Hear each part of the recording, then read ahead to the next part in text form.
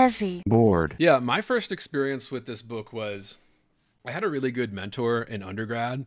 And like you, it was kind of, when you're in undergrad, you're just kind of putzing around and you're an English major and you kind of like books. You kind of, there's like performative interest in poetry too, like as I'm sure you've known, especially when you get to the MFA level and stuff. But I don't know, I had a really great teacher and she introduced me to this book in a workshop I took with her. And the only way I can describe it, and this was probably around 2013, 2014, like around the same time. And I can only describe it as like life-changing, like absolutely. I had never read anything like it before, at least in this poetry format like this. Yeah, no, that's how I felt too.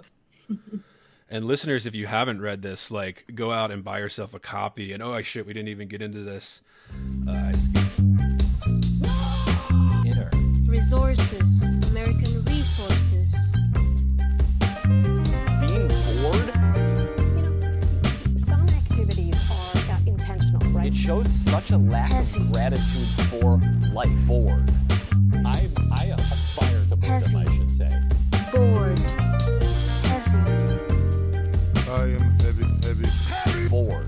Has you the night sweats and the day sweats, pal? Pal, I do.